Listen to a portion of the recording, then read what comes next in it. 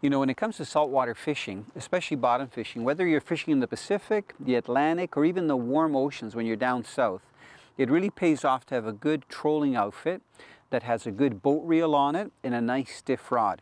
Now this particular outfit is part of the Rapala line. The rod is a Magnum and it's only about 6 feet long, but you can see if you look right down to the tip that it's really thick.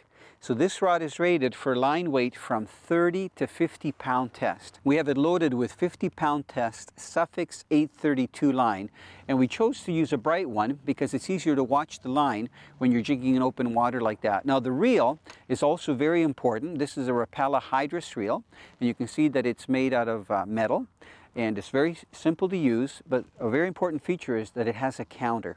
So especially when you're fishing for fish that are suspended in the water column, or if you're letting a certain amount of line out when you're trolling, the counter reel is a really big asset. So an outfit like this, you can catch fish up to 100 pounds all day long.